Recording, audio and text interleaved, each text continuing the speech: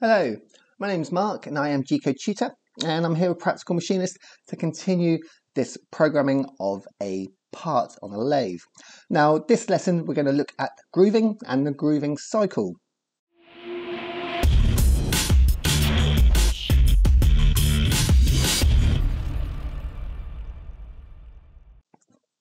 Now before we start, I'd like to remind you, you should never type it in a program you find online to your machine, and that includes my programs. And this is because I teach a generic version of G-code, but each machine can be slightly different and the parameters on each machine can change the way G-code works in each individual machine. So just be aware of that. Okay, so we're going to start off this lesson by looking at the first line of G-code, N3 groove. So groove is our operator's note. It tells the operator what this sequence is all about. And N3 is our search number that I talk about a lot. It's my way to find each section of the program when I'm using the search function on the FANUC controls. Okay, so the next line up here is our safety line. Now I talk about this in great depth in previous videos. So if you want to know more about this safety line, I have a complete video with Practical Machinist on this subject. And I also have a description of our safety line there in the rough and sequence in this series of videos here. Okay, so now we're going to switch over to our tool 3. So this is the tool that I keep my grooving tool in, and we're pulling in tool data from number 3 in the datum table also. So this sets our tool to tool 3 and offsets to tool 3 also. And M6 is our tool change position. That's going to rotate the turret and bring our tool into the center line. So we're using a 0.1 of an inch grooving tool for this, and you'll see why in a minute. Okay, so the next line here, we're using a speed clamp again because I'm going to be using G96, our constant surface cutting speed. So I speed clamp G50 sets the machine so it won't exceed this RPM. So our spindle's never going to go above 2000 RPM. So G96 sets our constant surface cutting speed, and MO3 there turns the spindle on in a clockwise direction. If we got our tools loaded upside down, like quite often we do in lathes, we might need MO4. Okay, so G00, our first rapid move. So we're rapiding in to 2.1 inches in diameter. So that's bigger than our stock bar size. And we've got 0.1 of an inch off the front face there. So we're not going anywhere near any material. We're bringing our tool into a good position to start machining. And MO8 turns on our coolant. Now I like to turn on the coolant at this point. There is nothing written in stone where you need to turn on the coolant, but I would suggest you turn it on before you start removing material. And our next line is another rapid move. Now we could have omitted the G00 here because it's still active from the line above, or we can add it. It makes no difference to the program and the machine will like it either way. So this first rapid move here is I'm rapiding to the position of our groove there at the end of the thread. So we're using a 0.1 tool and the groove is 0.1.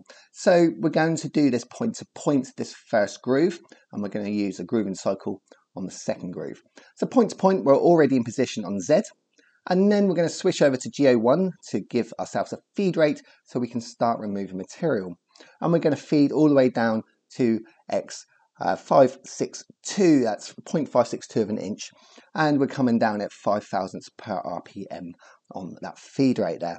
So nice steady feed in. Now we've already removed material from the profile, so if time is a problem, if your boss is on your back about making this program as quick as possible, we could have used a rapid move to cover some of that distance and then start feeding in when we get nearer the material.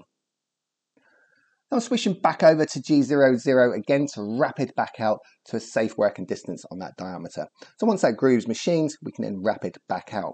So the beauty of putting a groove at the back of a thread like this is we don't have to worry about run out on the thread. We know that a bolt is going to screw up flat against that 1 inch diameter there as we screw anything onto this screw thread, because that groove's there, so the thread's not going to be tapered at the end, so we can get a nice tight fit and use that full length of the thread when we're screwing something onto this thread. Still in rapid mode, we're now going to move our cutter to the start position of the second groove. Now this groove I'm going to do a little bit differently because we're going to be using a grooving cycle this time. Now there's two different types of grooving cycles. There's a single line version and a 2-line version, the same as screw cutting and roughing.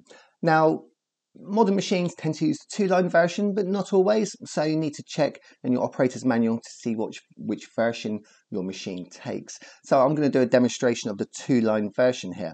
So G75 tells the machine that we are going to be using a groove and cycle, and our R value here is our retract amount after each peck. It works a bit like a peck and cycle with a drill. It's going to retract a little bit, and then it's going to go back in and put pressure on and start machining again. So this is used to break the swarf, so we don't end up with really long strings of swarf in the machine doing all sorts of damage there. So this is used as a swarf breaker to break that long swarf as it's coming off the groove.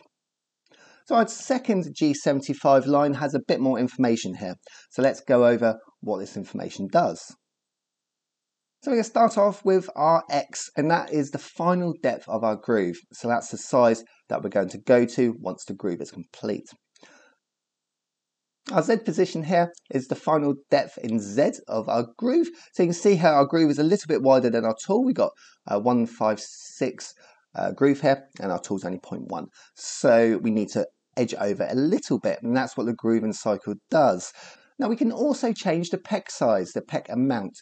So if we're in metric, this would be in microns. If we're in imperial, it's thousandths of an inch usually. That means we don't use a decimal point in the P and Q values here. Now our Q value is the stepover distance using the same format. So this tells us how far our tool's going to step over to make that groove wider. And finally there we have a feed rate. So we can control the speed of that tool as we're removing material. So that's all of the information we need in a groove and cycle to be able to produce this groove. So once the groove's been produced, we can then wrap it back up to a safe working distance again. So for that, I'm using G00 and then coming up to 2.1 inches to give us a bit of clearance from that stock bar size there. So this next line, G53, sets our machine datum. So then we're working from a different datum. Before, we were working from our G54 datum, which is set at the front face of the part. G53 is our machine datum. So if we set our X and Z positions here, we're going back to our tool change position usually. So we tend to have the machine datum zeroed at our tool change position. Again, this is setting the parameters. Your machine may be different, so you should always be aware of how your machine works when you're looking at someone else's code. And now we're going to turn off the coolant here with MO9. So as the tool is going back to its tool change position, the coolant stops, and that gives us a chance to look in the machine and see what's going on to make sure everything is safe. So MO5 will stop our spindle, and then G97 puts us back into RPM mode as far as our spindle is concerned. So now we're back into G97. We're controlling the spindle speed directly and not calculating it from our surface size. And finally, I finish off all my sequences with an MO1, so we can stop the machine using an optional stop if we wish to check the part and make sure everything is correct. Now, if you want to know more about groove and cycles, turning or G-code programming, CAD/CAM, machine shop maths, I have a range of courses over on my website at gcodetutor.com where you can learn all this stuff with loads of free articles and some paid courses.